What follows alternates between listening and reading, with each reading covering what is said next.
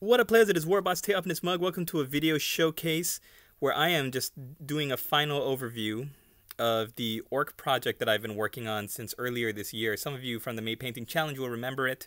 I have been slogging away trying to bring them up from my basic Warboss level to a Warm Master standard, and it has just been a blast to get through them.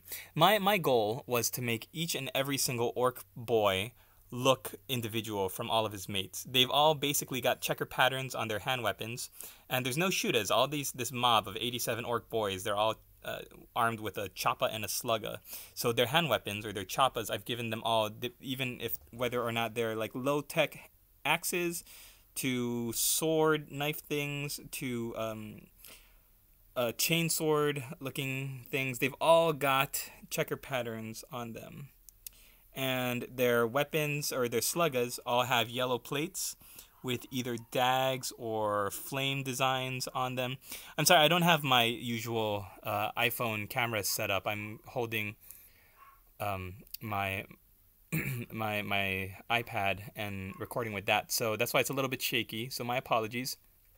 All of the checker patterns have been highlighted, so you can see there's highlighting in the black and in the white. I actually built up from a gray to a nice white color, and I highlighted the black with, I think it was Dark Reaper on all of the checkers.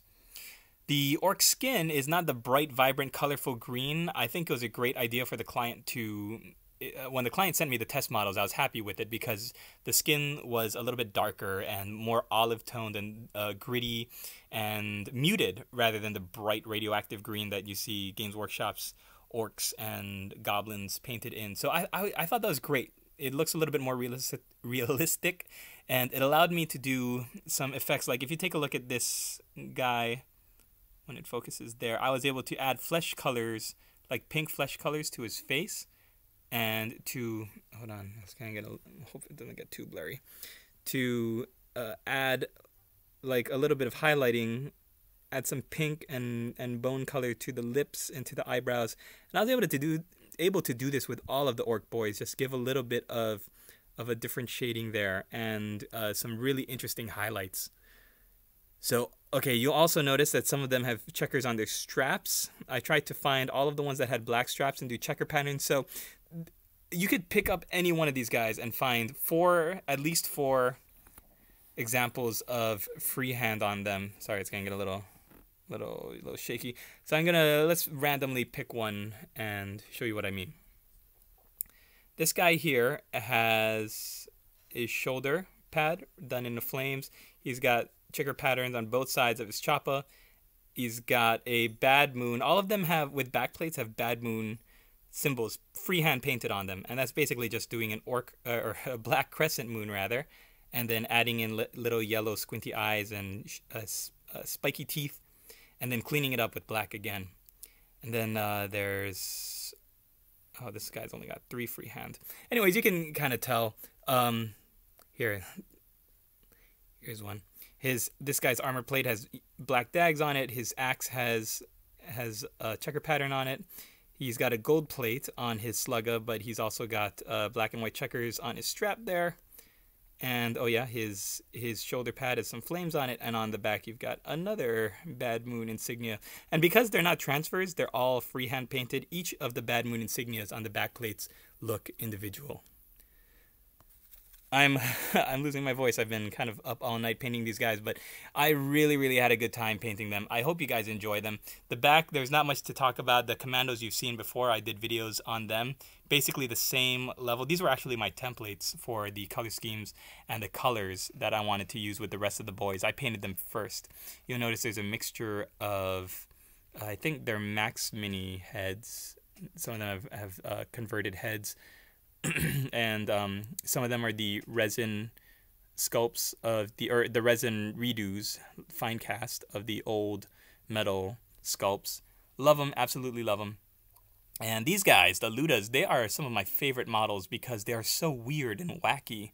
And some of them, if you haven't never painted an Orc Luda model before, I definitely suggest you do it. These guys I painted up to have plasma coils heating up and little electric balls, little balls with electricity dancing on them. and you could tell that they've got, like, on the top, it's like a las cannon and a las rifle on the bottom. I tried to do, or I did do, all of the little dials. So that's basically just painting white and then black for where the little hand is, and then red at the end to show like extreme emergency. I did some checkers on the back, just a lot of freehand wherever I could, because like I said, this is a War Master level job. That means my highest level of skill trotted out, and I just really think that the amount of work I put in is reflected in the final product. This guy I painted up, a bunch of them have these Tau fusion blasters on them, so I painted them up because Tau was just re-released when I was working on them, and so I decided to paint them up in that white with red accent colors from the new Tau Codex. Gave a little bit of glowiness there, and yeah, the accent colors for the Luda weapons, because the weapons are so weird, I just basically painted them all in lead belcher. I gave them a wash, and then when I was doing the highlighting, I added in some gold accents on all of the I guess connecting pieces there.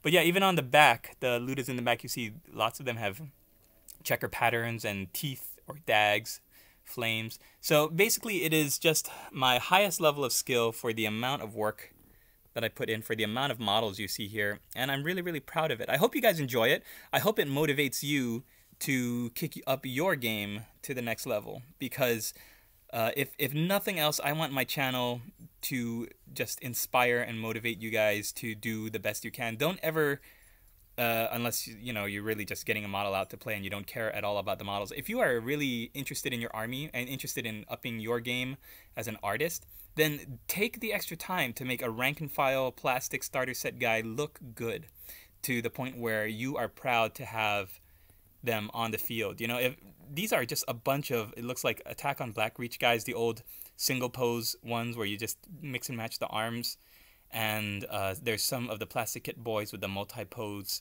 posability on them, and I tell you, it's just so amazing when you have them all painted up and you get them to the standard that you are happy with. You are going to feel good. So I had a lot of fun with it. I hope the client is happy. I hope you guys are happy and excited to really get to painting after watching this video. And I'd love to hear from you guys. What is the most mentally, I want to say not exhausting, but mentally challenging army you've ever painted?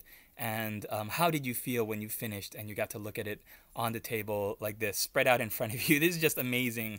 I assembly lined most of them, and it was a slog, and it was soul crunching and draining. But really, it's one of the things I love best, especially about commission painting. But just on my own, I love taking bare plastic models and working them through the stages until I get a paint job that I'm happy with. I'm sorry it's so shaky. I don't know if I want to put it through the YouTube shaky correctness, because I don't have an what's it called, a tripod that'll fit this iPad. But thanks for watching. A little blurry. Let's see if we can focus it. There we go. Let me know what you think, and I hope you guys are all doing all well out there in YouTube land. And leave me a comment down below. Hit up my website if you'd like to commission me or check out some of my other commission work. It's WarbossTaeStudios.com.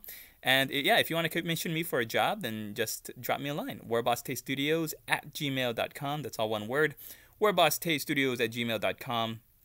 And it is the season. It's the Christmas season. So if you see this and it motivates you to get your army painted, something that's been in your closet for a while, then yeah, drop me a line. I'd love to hear from you, and I hope you are all doing well. We'll talk to you later.